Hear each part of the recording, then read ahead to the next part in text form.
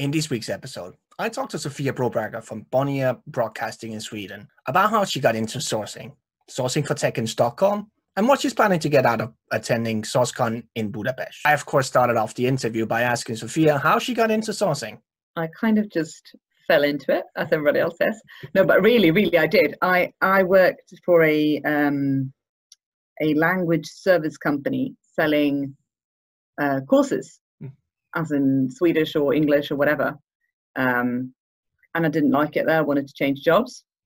So I looked for various jobs, just applied for pretty much everything. I didn't know what I wanted to do, and applied for an account manager job at a recruitment company.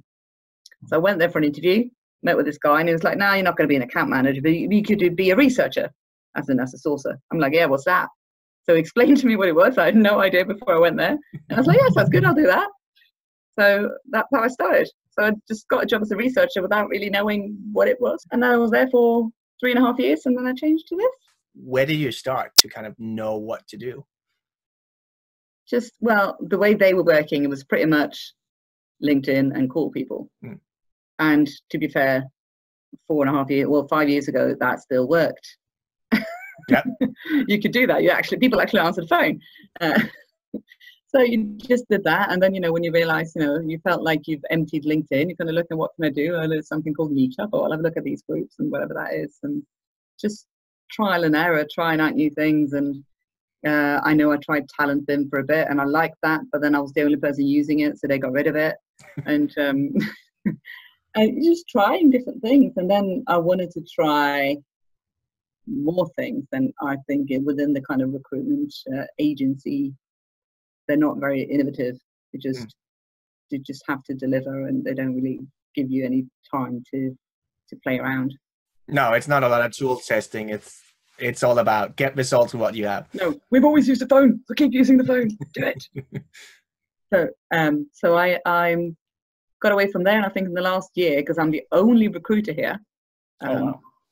I'm the only one, and so I'm the sort of expert, specialist, whatever you want to call it. So I can do exactly what I want, how I want it, when I want it. So it's given me the kind of time to read and learn and do more fun things. So how did you structure it? I mean, it sounds similar to Susanna coming in with Universal Music as well, and kind of saying, I'm it. So if they need, talent research and sourcing and things like that, like I have to tell them what it is. How did you kind of structure that for Bonnier in terms of what you then can offer them and get them on board with it? Well, there was a recruiter here when I started. So I came in on a maternity leave cover. And then there've been some reorganization, so I'm still here, but I'm on like a short-term contract. I just tell them what I do, and they tell me what they want, and I deliver, so they trust me, kind of thing. They say they want this, I give them that, and then so they give me free rein, because obviously they realise that what I do works, so they don't need to question it. Yeah, that's good. And in terms of tools, like what you've kind of brought in, or what works in Sweden, and you're doing Finland as well, I think. No, actually, MTV is part of, not MTV the music, but MTV the Finnish TV channel is part of Bonnier Broadcasting. But I don't touch that. So I'm Sweden, but not only Sweden. I'm like Stockholm. This is my bubble. This is where I am. But one of the first things that I brought in, because when I first came here, they just signed up for a LinkedIn recruiter account for another year. And to me, when I'm the only recruiter in house, I don't see the necessity to have the full recruiter account. Yeah, especially when your area is, IT in Stockholm. Yes. It's not like you need access to 500 million LinkedIn users. They might. No. I mean, I think my contact is 4 or 5,000 on LinkedIn. Yeah. And with just like Recruiter Lite account, you have that, and all the third, that's big enough for me. Yeah. I don't need more. So, but they were stuck in that for a year. So, but now I'm using Recruiter Lite instead, because I really think money-wise, it's not worth it. But one of the first things that I brought in was Lever, and mainly because of the Lever Nurture feature. I love that. I don't think I could survive without it now. No, seriously, because just the one email, or I have a chain of or a workflow of 4 emails in total, and it really works. Yeah. And for me to not have a tool like that, I don't think I could manage. I feel a bit, no, I really need it. So Lever is what I brought in and really, really, really enjoy using. But then I use all other bits of tools like Amazing Hire and all of those little bits, and Contact Out. In the kind of great scheme of things, we're not using any external recruitment, anything like that. So, it's just, I can do it. I can fill all the positions myself. So if you look at paying for Contact Out for a year or paying for recruitment agencies, it's still cheaper. Yeah. And then you save money by going down to Recruiter Lite version anyway. So exactly. Yeah. So it still we still don't spend that much money on recruitment if you look at it in that sense. So I think it's worth it. I like that you're using nurturing. Obviously, following up is a big kind of pet peeve of mine. And especially in the market where you're at, where the market. Pretty much, if you had time, you could identify everybody in that market that could potentially ever take your jobs. So if you burn them, they're burned, and it's like you're not going to come. Plus, they all know each other. So if you give somebody, they will at some point you need to keep in touch with them. So I like that you kind of grab that. But I noticed there's a lot of people kind of replying to like the third or fourth email saying, "Oh, sorry, I didn't reply. I took the first couple of things as spam." So, so they kind of don't reply because they think that it's just a generic one, and then they realize that when you keep at it, they go, "Oh, she really does want to talk to me." It's me, I'm not just a list of 200 people. No, like it's actually even though me. They are. Yeah, but it's the perception. I'm the same. I'm like, I don't answer the first email either, even though, because I'm like, especially for recruiters that just write you, like, first of all, you send me an email. If you really wanted me, you would know how to find my contact details. Yeah, exactly. And it's like, I'm never going to answer the first one. And most of them, they're never going to contact you again. So it's like, that's fine. But it's like, you keep doing that more for the rest of us who actually follow up. But I'm currently replying to everything because I'm here till the end of the year, and then I'm looking at doing my own business consultancy like you're doing. Yeah. So I'm just replying to everyone, telling them that. Well, yeah, like hopefully somebody you're going to meet somebody in Budapest as well. That's going to give you some good leads on what to work on. No, but it should be fine. I mean, here in Stockholm, there's not. There's a lot of IT recruiters or recruitment firms, but they don't really go beyond LinkedIn.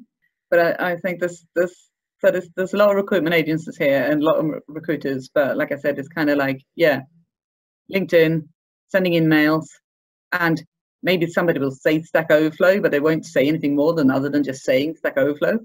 So I believe if you're good at it, you can, you find a job. Yeah. No, and you're going to show the difference with the candidates as well. It's like, yes, I could use the same tools as everybody else, but one, using nurturing, actually getting in there, finding all the developers and IT people who are not on LinkedIn, because they are on other places. They're on Stack Overflow, they're on GitHub. They do actually hang out places. Just why would they be on LinkedIn? There's no benefit for them. No. But to be fair, I always try and find people who are not on LinkedIn. And then I find them everywhere else, and then I just find their LinkedIn profile anyway. I think in the past 5 years, I found probably 2 or 3 people that I've hired who don't have LinkedIn accounts. Yes. I found a few, especially when you go to meetups and source them that way. You end up finding a lot more. You're like, okay, I would never have found this person because the only reason I know that they're a developer is that they're in a Java meetup community kind of thing. Exactly. Like, okay, that I would never have found these people, but you find them other places and you're like, this makes sense. No, I found some good people through Meetup. I like Meetup because that's you find the groups and you can kind of look at, okay, if I find somebody who's in these 3 groups, there we go. That's the on the one. Because you know that you don't have to look for keywords because they have self-identified as, an agile person, a Java developer, and somebody who's interested in Scala. Like, I don't have to see whether I know they've been in the Java, user community for the last 5 years. So I don't have to question of whether they know what they're doing in that, Exactly. Yeah, that makes those. Therefore, Data Miner is my friend now as well. Because I remember the first time when I found Meetup, I was opening the profile in a new window, looking at it, copy pasting into LinkedIn, looking if they're there, and then if they weren't, I contacted them Yeah. I didn't contact them if they're on LinkedIn. Because you knew that somebody else had probably done that. Yeah. And I found an iOS developer that way. Now he's on LinkedIn, but he wasn't then. Yeah. So, so it's good. But it was, you know, time consuming going through like 1,000 profiles in Cocoa Head Stockholm meetup group, you know, kind of going. But I've done that. But now, you know where to find them. You just find smarter ways of doing it. And like I said, in the past year, I've had the time to find the smarter ways. So even though that's taken a bit of time, it's now saving you time. So yeah, all in all, it works out for the better. So what's the kind of thing you're working on now that, like, what's your newest pet project in terms of tools or something you're excited about? I say it's a data miner doing that. We're you know, grabbing all the data from the groups and kind of, with the two groups and then corresponding, finding the duplicates, going, yeah, they're both in these groups, go find them, and also the LinkedIn, well, the extension for Google Sheets. Yeah. We just find the LinkedIn profile for you, or the search result for the LinkedIn profile. Yeah. Love that. And then you just put it into the bulk URL, open it, and you've got it. It's clickable. It's just, don't have to click anything. It's just there. So I like doing that a bit more. And I have so many open positions at the moment. I don't know where to start. But I'm just going to go and pick one of them and just go into meetup groups and just go for it. But I also like, I'm trying to make this company have more meetups as well. Yeah. To kind of, because I know we do, our integrations team do a lot of Go and Elixir. And for those, we don't even have to put ads out to find people because they find us. Yeah. So we just need to kind of be more out there with what we do so people come to us because we do cool stuff. And that's the thing. It's like, once you have a good story, they're going to find you. And it's, as you say, if you start actually, hosting meetups and talking about, it's going to automatically come in there. It's like, why would you host a Go meetup here? It's like, well, because we work with it. And like, oh, interesting. Because like lots of people might be learning Go, but not in a company that does anything in production. Exactly. So if they can get into a company that actually does, Go in a production environment, that's interesting. And that story in itself is going to make it something that they would want to look at. Because we actually get, for our Go and Elixir ads, we actually get good applications. Where we've hired a couple of Elixir developers through just advertising. Yeah. Because they're not many Elixir jobs, so they find us. Yeah. So it's, you don't have, which is sort of part of me, I don't like doing the ads because it's just, it's not difficult. It's not, anybody can post an ad and get applications. It's, it's not a sport. I want to, this person is here because of me. That's more fun. But it's still kind of nice when it's technology that's appealing to people that they want to apply, want to come work for us. It's supposed to mix. I guess it's not like we get hundreds of applications, but we'll get a few. And those are good. But I try and do, because obviously I do the sourcing and the whole kind of recruitment. I do everything up until it's time to give them an offer. Once it's time to give them an offer, I kind of back off. So I do all that. So I try and think all the kind of employee branding perspective as well and do all of that. That's when I do all the meetups and try and, get everyone to realize and prioritize the meetups. And there's so much to do, we can't do the meetups. But we're having a GraphQL meetup in 2 weeks. So finally got the meetup through. So that'll be fun. That's good. GraphQL as well. Yeah, you're joining us in Budapest for Sourcecon. What are you looking forward to? And what are you hoping to get out of it? I'm hoping to get lots out of it. I don't really know because, like I said, here in Stockholm, I try and go to meetups or afterworks, and it's just so limited and basic that it's like, LinkedIn and emails. Well, tell me something I don't know. Give me something new. Give me, something to play with, something to try out. So that's what I'm looking for, and also to meeting everyone because I'm in the growth hacking recruiter group on Facebook, and it's meeting people that I'm chatting away to, actually in person. Yeah. Having my because I don't. Here, because like I'm the only recruiter, nobody else here at the company does what I do, so I can't talk to anyone about these stuff. I want to meet the people and learn more things. What other cool tools can I play around with? How can I do things? Like how can I automate things? I just want to automate everything. I don't want to do anything at work. I just want to automate stuff and sit back. It's all about knowing what to automate and how to, and then when it breaks, how to fix it. Because Exactly. No, I just want to automate everything. Like I said, with Lever Nurture, I love that. because it's just, I just click send, and then, you know, after a couple of weeks, I'll get a reply and going, oh, I suppose the emails went out last night. I didn't realize. You know, just do things, and things happen. And, you know.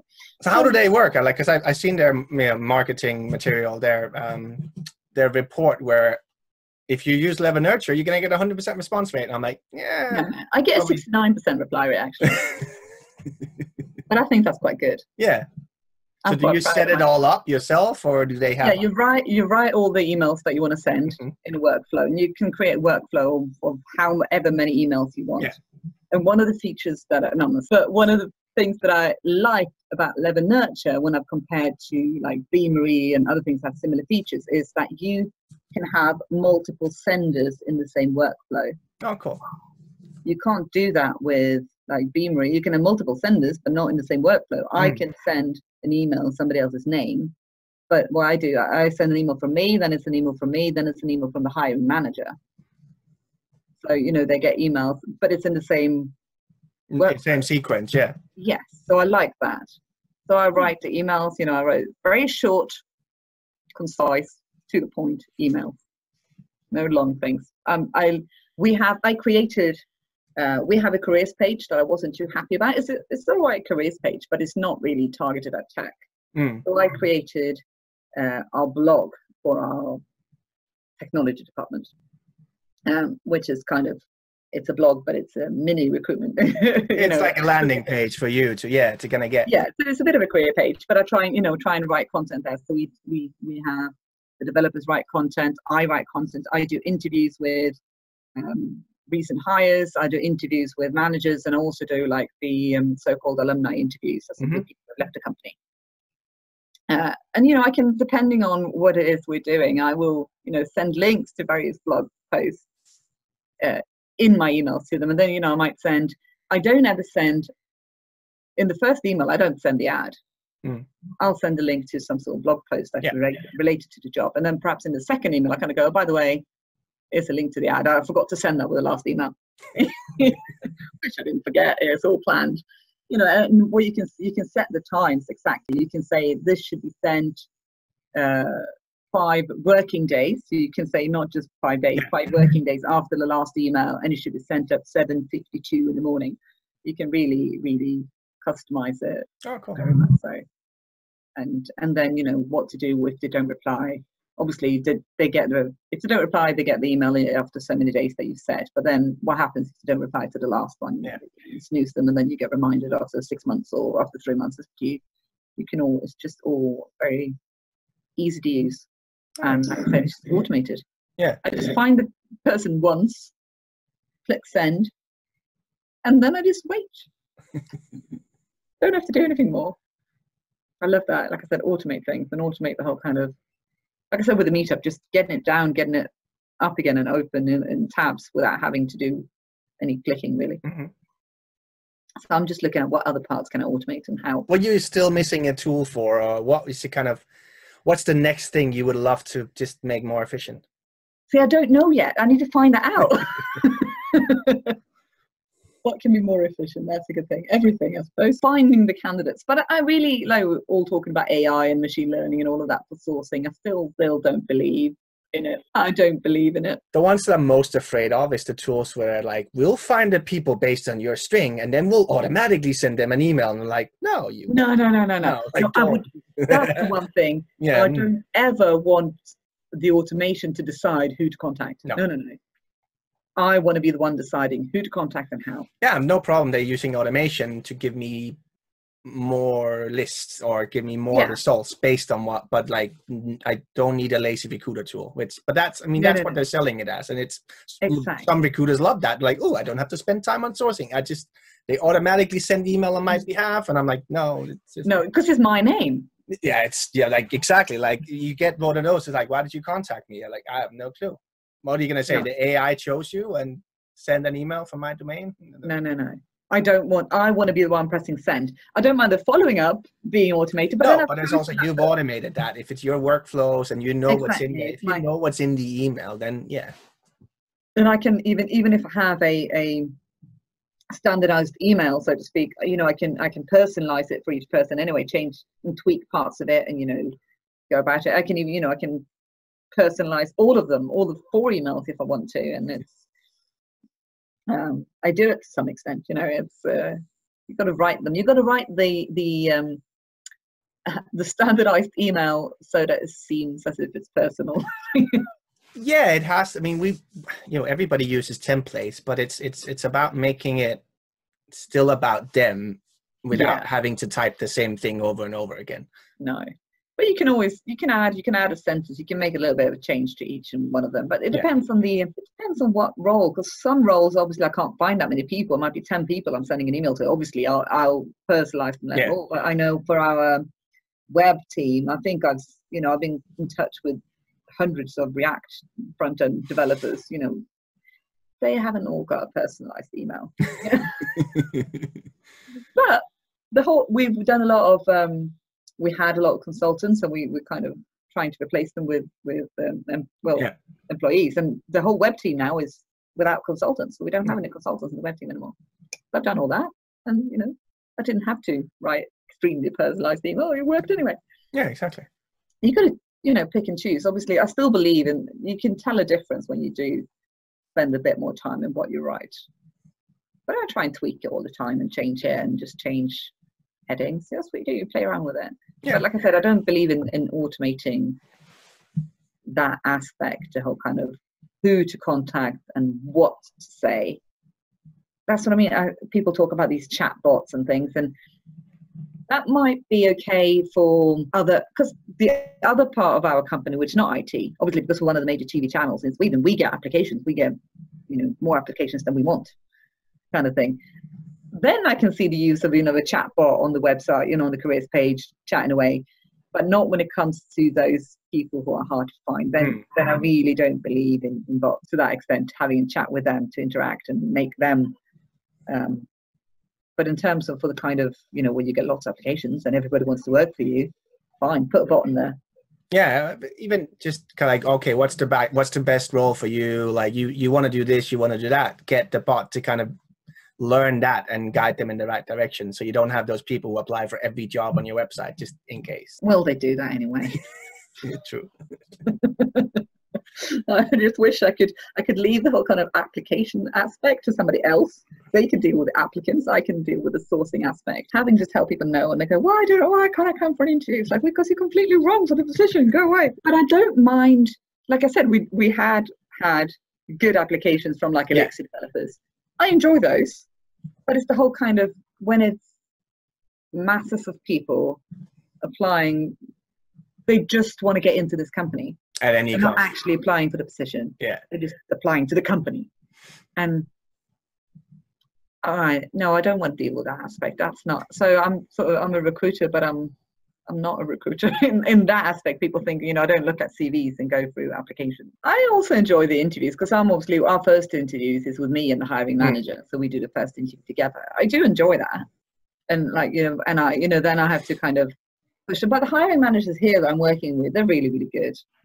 But, you know, I know that some people in certain companies, they have to, you know, come with the short list of people to the manager, kind of go, do you want to meet these? They trust me. I book them in. I don't show the profile to them until I book the interview in. Good. And they turn up to the interview kind of go, okay. You know, they know that the people I book in are interesting. If I'm unsure of a person, I'll go check with them, you know, what do you think about this profile? But I'll do that before contacting them.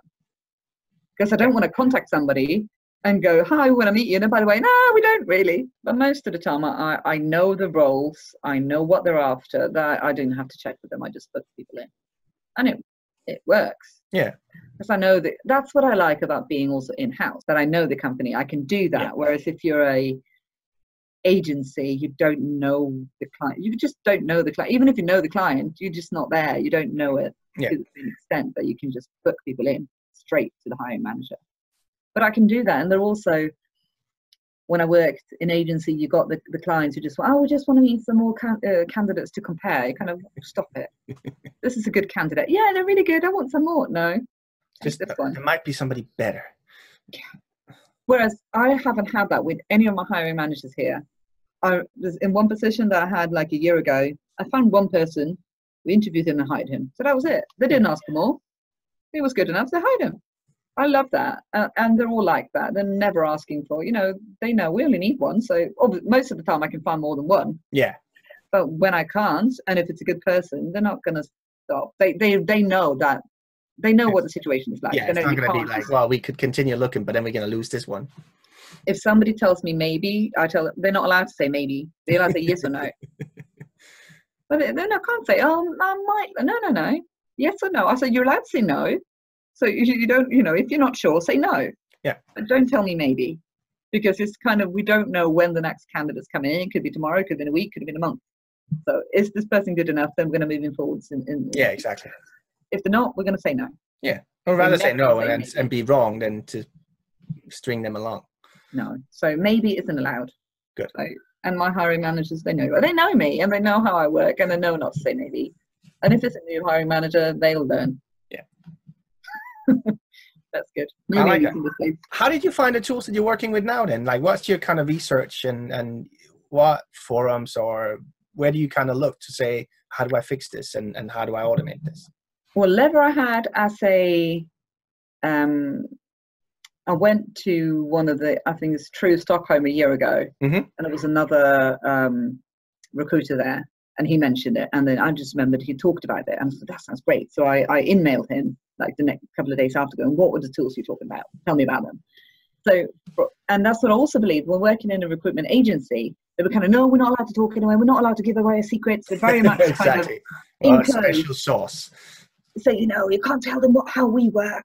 So it was kind of like, don't talk to any other recruiters. And once I get out of that, I'm kind of, I can talk to that recruiter, that company. I can talk to him. I can talk to him. So I've just started talking I go for lunches every so often with recruiters and other companies, kind of exchange ideas and discuss things. Because I don't have my colleagues here in recruitment, I have to talk with my colleagues in other companies. Yeah. So I've started doing that a lot more. And then I found that, Stockholm's getting too small in terms of recruiters. It's just not, there are a few good ones, but I think it's just when I've gone to these meetups and stuff and seminars and breakfast seminars, it's just all very basic. So I started kind of following various people on LinkedIn and obviously through the Growth Recruiting and Facebook group and Growth Hacking recruiters there. And I just finding more and more people kind of internationally that are good. Yeah. And learning from them and reading. And obviously I got the Hungley newsletter, of course. Who doesn't? I was surprised there was only 61 people in Sweden who's got it. I'm like, what the? But that's why I like having the international contacts and following them and chatting away and, reading blogs and reading all the Sourcecon. I've obviously got the Sourcecon newsletter as well and webinars and all sorts. And, sometimes you learn stuff, sometimes is the same as old news as well, but you can always take something away from it, discussing it and finding out, or just having like confirmed that the way I found is other people use it, so it's good, kind of thing. So I do that and try and read and listen and, I listen to your shows now, found them. Perfect. Appreciate it. Kind of having in the background as you're going into work. It's good. Enjoy that. So lots of trying and Googling, kind of finding how can I do this and doing that and doing this. One thing I haven't found, because like I said, I mentioned I do the alumni interviews on our blog. Haven't yet found somebody else who does that. I believe there should be somebody else that's doing that, but I haven't found it. Sure, somebody will know. Should be, if they know, they should comment on this video and then doing alumni interviews. Come on. Because I do that. Obviously, I do them in Swedish, so you can't really look them up. But they're really good. It's not that bad. I mean, you have a bit of a funny language, but What, are you Danish? Yeah, exactly. Talking about funny language. It's like Swedish, but you can't hear anything. Yeah, it's without singing. Yeah. We'll have this fight another time. Yeah, always. Well, we have most of the week in Budapest, so I'm sure we can. Exactly. We can do the Danish fight going on then. It's the same. Yeah, I'm sure there's somebody in the community that kind of done something similar, and we can get them. But I enjoy that, and I want to do more of it. And because I started it with our blog, and now I know my manager here said they want to do that on our careers website for the whole company. So not just for the IT focus, but doing it for all of them. Because I really believe that's if somebody who's not working for us anymore, 6 months after they left the company, 6 months or more, can still kind of vouch for us and say we're a good company. Yeah. I think that's a lot more credibility in that than somebody working for us saying it's a good place. And I mean, these are people who are likely to come back again one day. Because I enjoy the sourcing part, and I enjoy the kind of the interviews, and I enjoy that sort of employer branding aspect of it as well. Just not the applications. The inbound, yeah. They can go away. Because you're top of funnel. Sourcing is changing. Like you get a lot of automation and, algorithms and things like that. Sourcers has to start taking the choice of, do they want to go down into the funnel and do more and more recruitment stuff, or do they want to go further up funnel and do recruitment marketing and employer branding and this piece? That's kind of a choice. It's like, because just doing what most so-called sources are doing now, of looking on LinkedIn and sending out emails, that's not gonna be, and it's not gonna be around for in a couple of years. No, and it's also only doing that is boring. They'll get bored. That's why they want to get out of it. Yeah. When they don't realize what sourcing actually is. Yeah. That's why they think it's a junior recruiter job, because it's like, I just do. That's how I started. It's called a researcher, and they said do that, and it really was just that.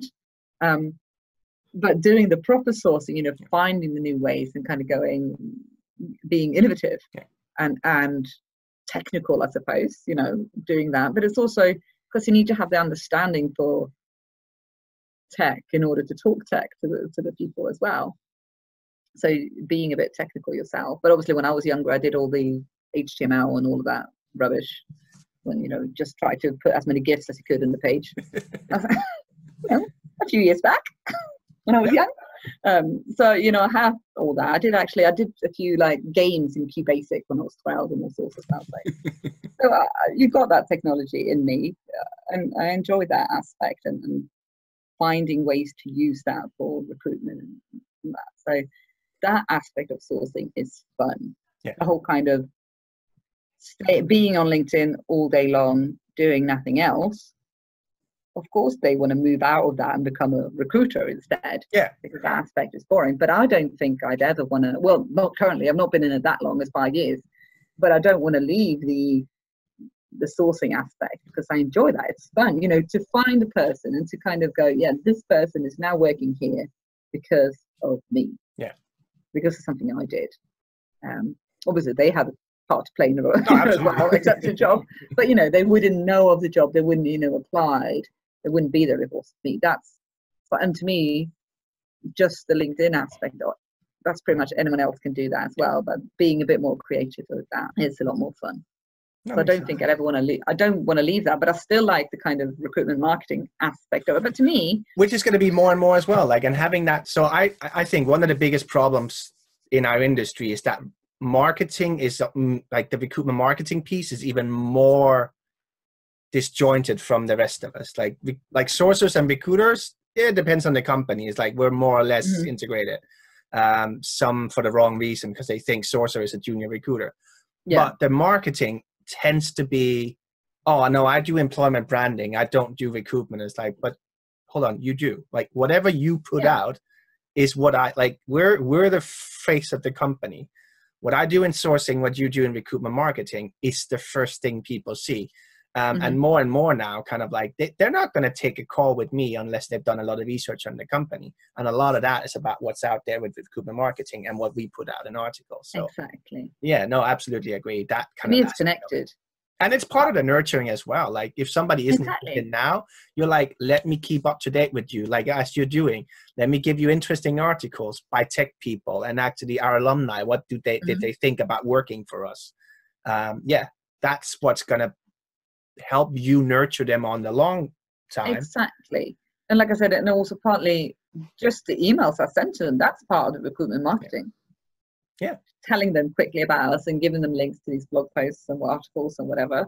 You need to, so to me, to kind of disconnect the two it's just not right. Even the sourcing and recruitment marketing, because obviously I need recruitment marketing for me when I'm trying to connect with people. Yeah. Because I need something to tell them about us. And then I have to have good stuff. Yeah. To share. If I don't have that, what am I, What am I going to tell them when I'm sourcing? Just go, hi, come work here. We're great. I've got nothing to show for it, but never mind, trust me. So you can't disconnect the two. They need to do that. And like you said, sourcing being a junior recruiter role to me, because when I was in research as a researcher, and you had the recruiters, and they all had all the contacts with the companies, and I felt like they get all the credit, but I'm the one doing all the work. Yep. So it's, to me, being a sourcer that's more difficult and more of a skill in my eyes than just the kind of the recruiter aspect. The recruiter is like, that's the whole kind of, it's the company management, relationship management, but not for the product. The product is the people that we end up finding and doing the research. You're just doing the sales job. It's like, that for me is the entry level. Like, we've all done that. Yeah, like exactly. We started in sales. Like, anybody can learn that. It's how do you actually deliver the product that you promised them? But that's where you need me. Not only how do you find the candidates, but how do you engage with them? How do you make them reply? The identification piece is somewhat solved. Like, everybody can find the people. Yeah. The big problem, like the tough job is like, how do you get them to talk to you? Mm-hmm. How do you get them to be interested in actually looking at your company? Because we can all find them. They're somewhere. Yeah. And if they're not somewhere, they're probably not somebody we really want to find. But it's like, it's the engagement. It's like, that's why developers are getting hundreds of emails or phone calls or emails every week. How do you make yours stick out? Yeah. Yeah. And as you said, like, they answer your third email because they took it as spam, but then something triggered them to actually look into it because they thought they got something different, something different for the third time. And I'm like, oh no, you're not spamming me. You're actually interested in talking to me. That it's about standing out and having a good story. Exactly. I need to get my 69% reply rate up. I need to get it up. Need more, everybody, 100%. No, but you're not going to get 100% with just because, using Lever Nurture, like, so you get 100% reply rate. No, you don't. And also, just because you use that doesn't mean you're going to get any replies. No. It's what you put in there. And there's still going to be people like, the timing isn't right. I'm not interested. Like, it's a reply, but it's about what's your positive reply rate. And like, I said, like, I'd rather have people tell me, like, I'm not interested, please don't contact me again, because it's a reply. I know I don't have to waste their time or my time. But we do quite a lot of cool stuff here. So the majority of replies I get, well, they're not all positive, but they're not like, no, I don't want to work for you guys ever. It's more of a timing. It's like, no, the timing isn't right, but please keep in touch. Exactly. Like, I just joined a cool project. It works on really cool things. Like, I have respect for your company, but it's like, right now I'm in a really cool job. No. Fair enough. Whereas when I worked for the recruitment agency and I had various clients, depending on the client, some people could just go, no, don't want to work for that client. No. So, but I don't have that here really, because we do cool stuff, and we have a lot of everybody knows who we are, and developing a product that everybody knows, it's for developers, is something interesting, not just using some sort of back-end administrative system or a logistical company or whatever. It's